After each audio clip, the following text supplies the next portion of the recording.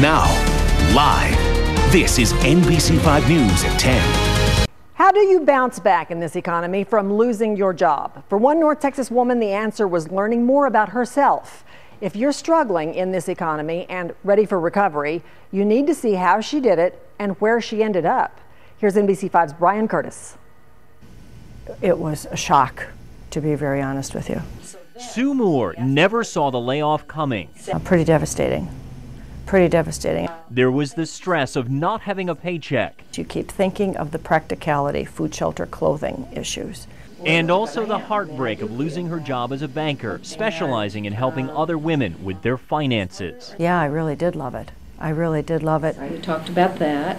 In her quest to move on and up, Sue turned to executive coach Valerie Sokolosky. She realized that maybe there were some things that she didn't perceive about herself that would be strengths that she needed to know. Uncovering those strengths required detailed questionnaires filled out not by Sue, but by her family, friends, and colleagues. You get back perceptions of how other people view you. And it helped me to get very clear on who I am, what I bring to the marketplace. Once Sue had a better sense of what made her unique, she started pitching those qualities to potential employers, and the job offers came rolling in.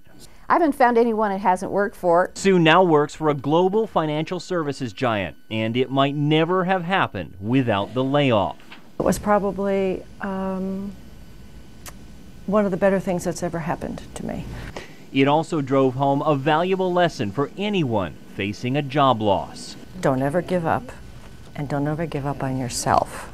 Brian Curtis, NBC5, Dallas. There's a quiz on our website that might help in your job search or career. Go to NBCDFW.com and type job quiz in the search box.